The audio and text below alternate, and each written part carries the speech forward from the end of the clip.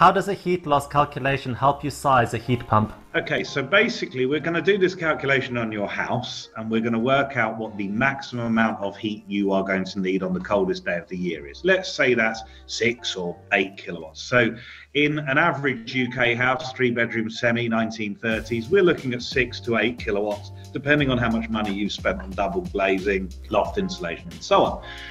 So what we then have to do is go and choose you a heat pump that will give that many kilowatts when the weather is cold.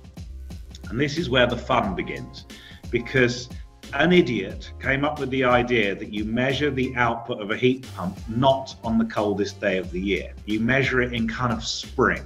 I don't know who this idiot was, but I wanted to wring their neck for years.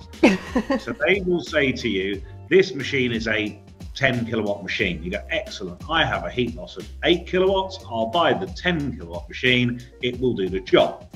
The problem is that the number on the side of the tin doesn't actually tell you how many kilowatts it gives on a cold day. So we have to look in a chart to see how the performance degrades. So very, very rough rule of thumb, if you take the number off the side of the tin, you get about 2/3 of that capacity. So if you need 10 kilowatts, you'd install something like a 15.